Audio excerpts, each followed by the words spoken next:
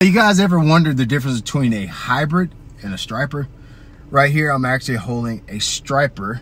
Move over so you can see the whole fish. You see how his lines are continuous all the way down his body.